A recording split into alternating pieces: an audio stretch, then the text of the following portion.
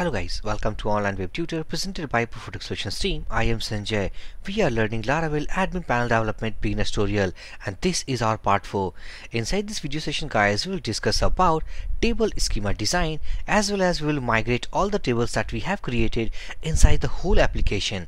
And also guys, if you are a beginner to the channel, please don't forget to subscribe and keep watching our previous video sessions to get the clear concept about Laravel Admin Panel Development tutorial.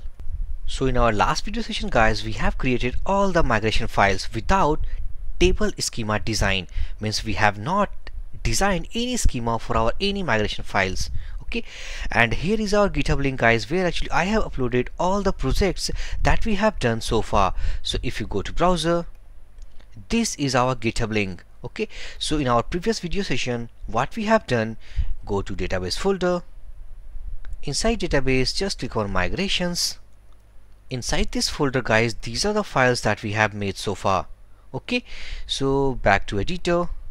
Now we are going to design our schema. What basically schema is? Schema represents the architecture of table. It means that suppose we have a table, and in that table if we have suppose 5 columns, then those 5 columns is known as the whole structure of the table, and overall it is the schema of the table. Okay, so if you go to database, go to migrations, and inside this migrations we have created all these files. If I will do something like that, so these all are the files. Okay, and also guys, we did a mistake in our last video session, is that we have created all these migration files, right?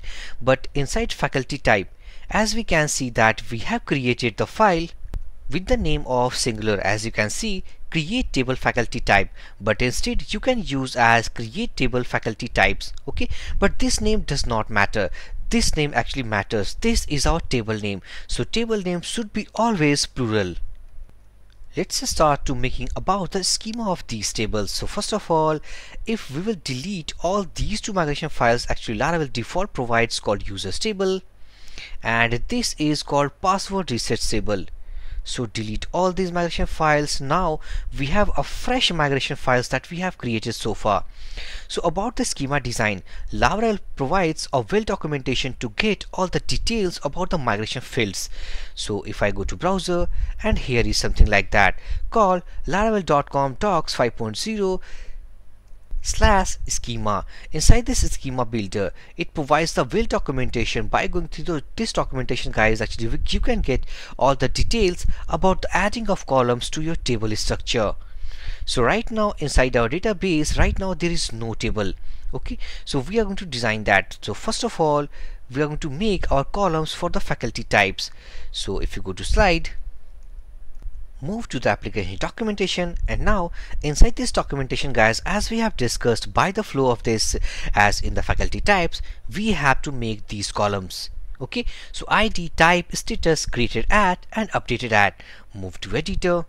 So first of all, we have to add a type here, because by adding these two rows, mine means increments ID and timestamps, it will add the column something called ID, and this is column called created at, and finally updated at. So we have basically added 3 columns in our table called TBL faculty types, means ID, created at, updated at. Only we have to add 2 columns. So just go to editor, and let's say that table status contain the integer value, so it should be something called table, and this is integer, and basically integer contains, and the column name should be status, and the default value that we have to provide as a status called true, means the 1 value for that. So this is 1. So finally we have made a column of status which is integer type, and the default value should be 1. Next we have to enter a column something called name, sorry it's type. We have actually, so let's say that table, it should be string value. So let's say string. Inside this string value we have the type, and it should be default value blank, so we need to pass called nullable. It means that this column contains a null value. So finally all we have done with the faculty types table, all these columns we have set. So just close this file. Now next faculties, inside this faculties we have to make the columns as something called ID, faculty type ID. So I'm going to copy this column name and let's say that table, it should be something integer, and this is the column name faculty type ID, and it should also be nullable. Okay, so let's say nullable. Next we have to write the column name something called name, so copy this and let me pass it as a string. This should be name, and name should be something 255 in length, and it also contains the null value. Next we have to pass called the email, so let me say that email, it should be of 255 length and also contains the null value. Instead of using nullable, just we can pass a method called unique. It means that the email inside this table should be unique for each individual faculty. Okay, so let me go to here and I'm going to pass designation. So let's say that instead of a string, it should be text. Okay, and this is designation, and it also contains the null value, and here we have to remove the length from it. So next we have to add the column called phone number, so copy this, it should be something called a string. Here is phone number, and just pass 20 characters, or let's say 50 characters. It also contains a null value. Next we have to pass a gender ID. So gender ID, basically it will be integer value, so table integer, column name is gender ID, and it also contains null value. What we have next? So next it's profile photo, and this column actually contains the link of the image that we are going to upload inside this application. So table, it also should be a string, and here is something called profile photo and length something called 300, and it also contains null value.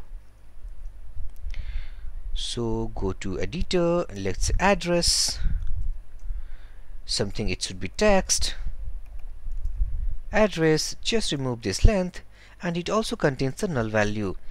And finally we have a status column, so scroll down and let's say that table, this contain integer value,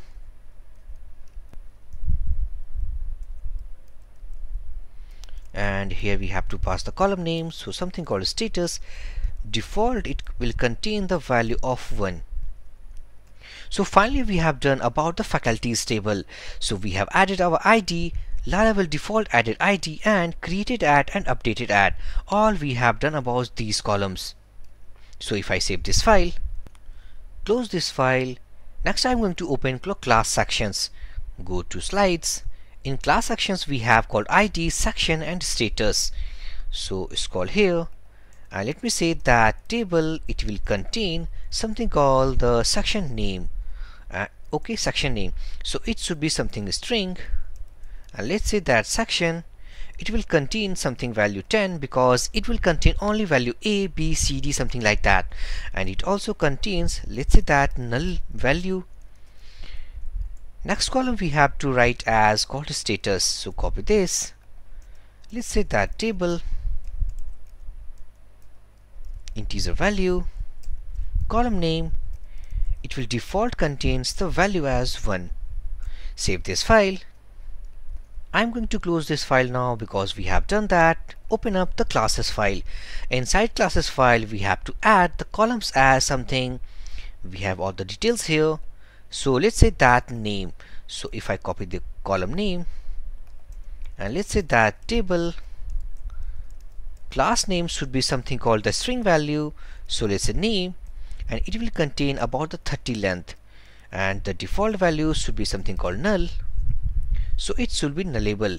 Finally we have to pass about the class ID, so let's say that table, it should be integer value. Here is our column name, and this column also contains the null value. Save this file. Seats available, so let's say that it also contains integer value. Here is the column name, and finally it also contains, let's say default, we have provided the value of 1. okay, or let's say 0, because every class started with 0 seats. And also we have to add a status, so copy this status, and I'm going to pass called status here, and default value should be 1. So save this file, close this file, open up a students table. Inside this students table we have to add the columns as ID, registration number. So scroll here, let's say that table, it contains the first value called registration number, and this number contains the alphanumeric character, something called ABCD 1 2 3, something like that. So it will be categorized inside the string value. So let's say registration number, length should be something called 20, and default value something called null. So again we have to add the columns as something called gender ID, copy the column name, go to editor, and let's say that it will contain the integer value. So integer, gender ID, remove the length. It also contains a null value, so okay with that, go to slides. Next we have to create with a name. So let's say that table string, here is name, and it also contains called null value. And also let's say that name should be 255 in length. Next we have to write email, so let's say that string email, length should be 255, and also it has a unique index. Next we have to add something called roll number, so copy this column name. It will contain the integer value, so let's say integer, roll number, and default, let's say that it also contains a null value. Finally we have the columns as phone number. Let's say phone number, this should be a string value, so let's say string, which contains the length should be something called 50, and it also contains the null value.